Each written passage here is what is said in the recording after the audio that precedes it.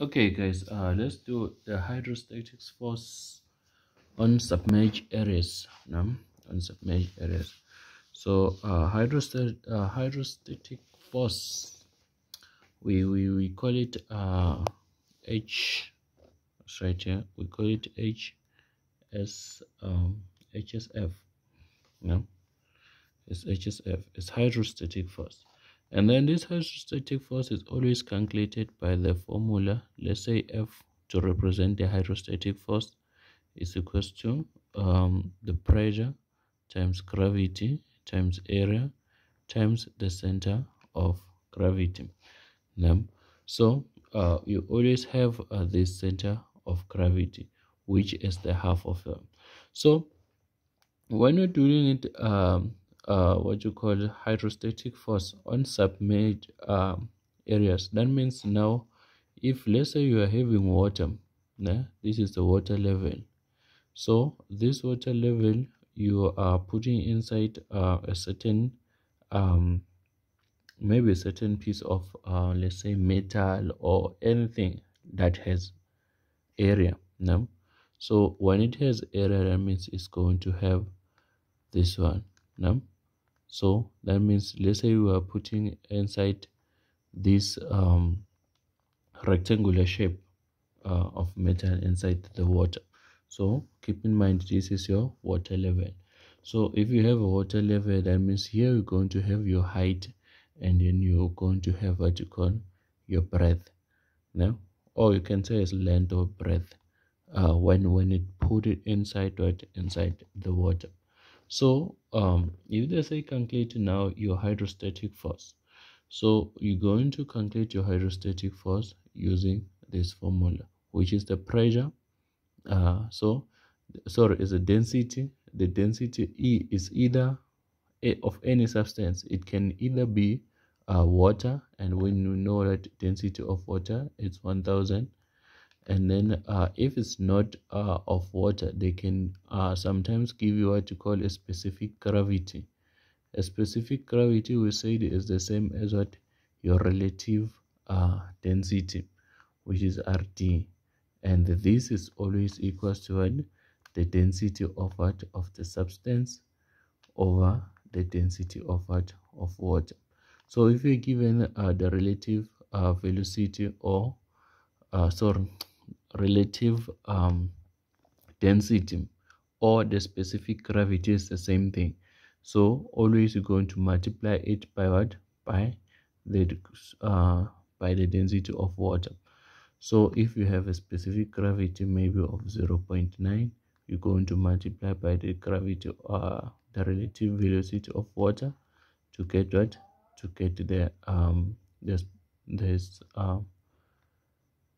this what you call your density of the substance, which maybe sometimes can be oil or seawater or any sort of substance that you put inside this one.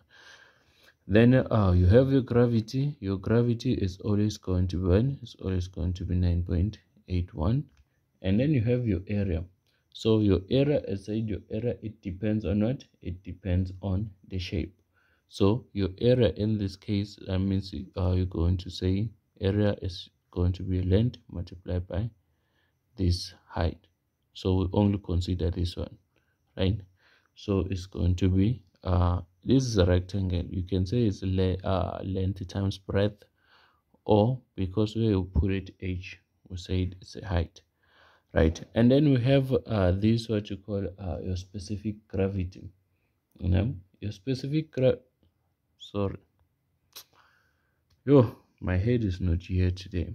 But then this one is it's your center, center of gravity, or which is the is your centroid.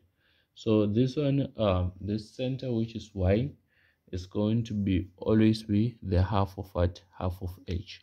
So it's going to be h over 2, or the center from what? From the level of your water to the center of this point, and then you get what? You get this h. And then we also have what you called a pressure, center of pressure. So the center of pressure is always H over so your center of pressure is always this one, H. So this center of pressure is where the force or your hydrostatic force is going to act on what, on this object. So always on a rectangular shape like this, your hydrostatic sorry your what you call your center of pressure, this one is your center of pressure. There's no need to write. So the center of pressure is always the point at which the force or your hydrostatic force is going to act on what, on this object. Let's say this one is your center of gravity, right? Which is Y is the center, which this one is equal to is going to be H over 2. But then this your center of gravity, your center of your center of pressure, not gravity, your center of pressure, this one is always going to be from the bottom. If you calculate from this bottom, maybe the center is somewhere here. Let's say for an example is somewhere here. So the center here is going to be always H. It's going to be H over 3. So this H is show that is the center of what, center of pressure. But this H is the height of what, of this one. So it's always going to be H over 3 from what, from the bottom of what, from the bottom of this point. But at this side, like on this side, is going to be always equals to what, always going to be 2 over 3 times H, which is going to be your center of what, center of pressure. So it's 2 over 3 times what, times 8. If now you are taking from what, from the top, because this one is going to it's showing us what, the hydrostatic force. They say the hydrostatic force is going to act here, right? This is your HFS, right? So now this center of pressure is going to help us. Let's say maybe they have put it what you call hinges here on top. You know, hinges will be these 2 points that is going to hold what, to hold this our plate inside what, inside this substance or inside this water. Now let's redraw this thing here. So let's say we have this water level, and then we also have this and then it's holded with what, with hinges here on top. And then say now you need to calculate what you call. So remember we said here from the center we have what, we have the center of gravity, which is going to be H over 2. Say we said this is P, this is what, this is H. And then we have what, our HSC, which is the hydrostatic force. The hydrostatic force is always going to be if we calculate it from the bottom, M is going to be, which is this this distance is the hydrostatic force, which is going to be H over 3. If we calculate it from the top, it's going to be H is going to be 2 over 3 times H. Now, so now if you say calculating now the forces of what, of these hinges, so we're going to take what, to take moment at about this point. Now we're going to make what, we're going to make a what you call a beam. Now, so remember I said this is center of what, center of pressure. It's where the force, the hydrostatic force is going to be applied. Now, so if it's going to be applied, let's put it in this way. So this is going to be HF sim. and then you need to calculate these two forces. Now, so we're going to take what? We're going to take your what you call here, your your your your moment at this point. Or maybe sometimes they will put what you call a bolt here. So maybe if they will put a bolt here, so now you have what? You have the force of the bolt this side, you have a force of what? Of your hinges this side. So now you're going to have a certain thing like this. This is a force of the bolt, and then this is the force of what? This is a force of what? Of your hinges. So, and then you're going to have what? The force of what? Your hydrostatic force, like this. So in this case now you need to calculate what? Maybe you need to calculate the force of the hinges, but remember the hinges are 2, right? So that means you're going to divide these forces by 2 now, or yeah, it's up to you how you're going to calculate this one, but then the force of the hinges will always be the same, and it's always going to be balanced. So if you get 10 here, that means you're going to divide it by 2, so that this is 5, this is 5. And then now from here you're going to calculate. So remember, say that this is the center of pressure from the bottom, which is equal to what? H over 3. And then this side is what? This side is the center, also center of pressure, but from what? From the top to this one, which is going to be 2 over 3 times H. No? And then the whole distance, this one is going to be your distance of what? Of H, which is this H. Now you can be able to calculate what? Your the forces of what? On the hinges, right? Okay, so this is what this is when you don't have what? You don't have a depth. But then if you put a depth now, let's say the water levels now is here on top, and then this surface you put it maybe somewhere here, and then now this is still what? This is still your H, this is still your breadth, and then now you are having what you call your depth distance here. Now, so this depth, let's put what letter we can put? Depth.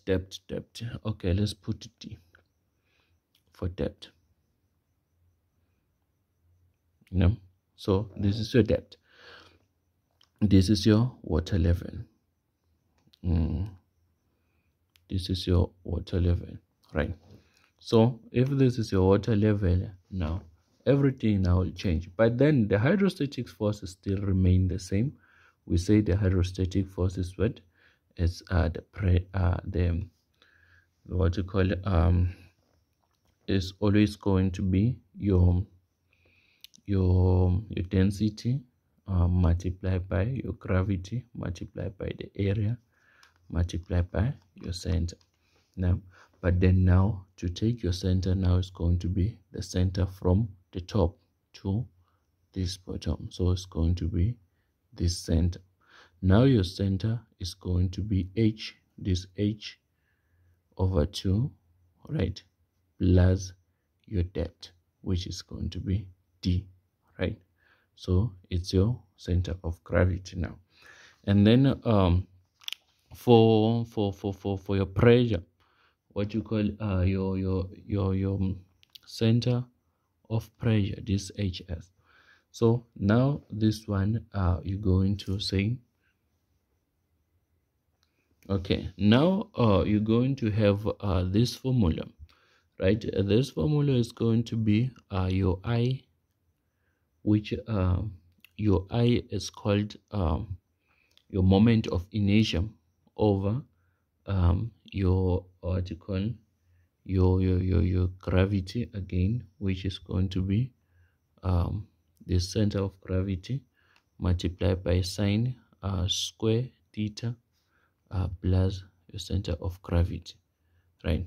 So This one, we call it, this is your moment of inertia, and always your moment of inertia, you always calculate the what you call the substance in sorry, the moment of inertia of what, of whatever that is inside.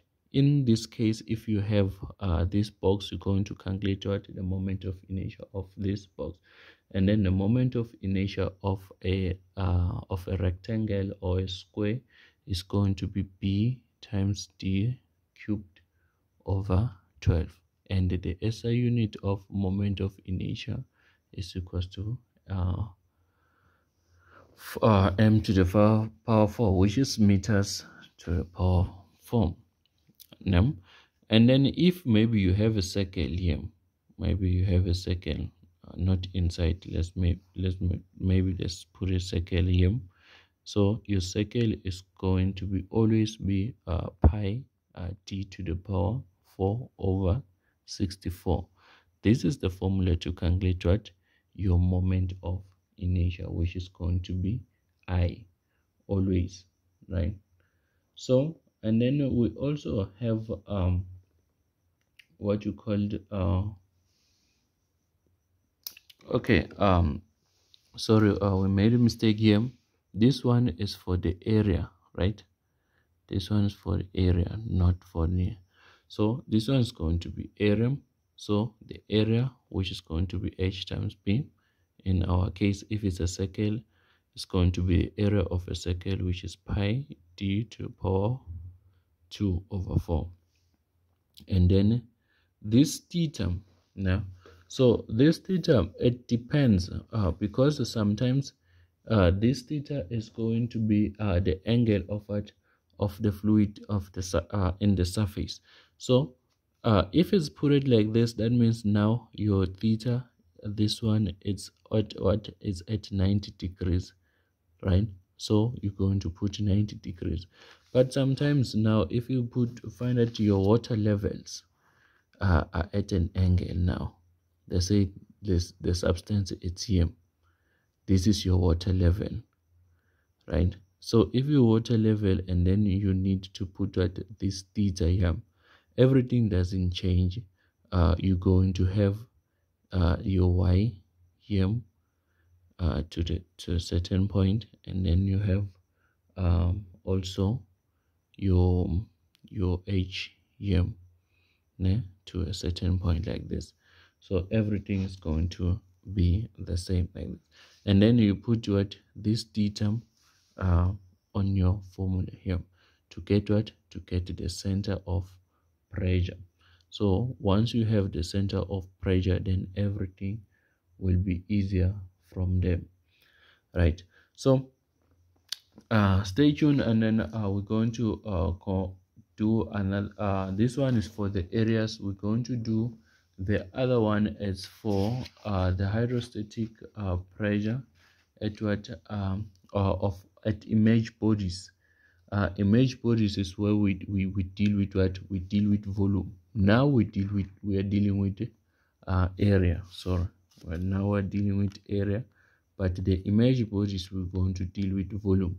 So I'm going to do a follow-up video to do another one when it's at a curve like this. So stay tuned, and also stay tuned. I have this what you call this this question paper. So after the image bodies on volume, we'll be doing these question papers from last block, right? Thank you for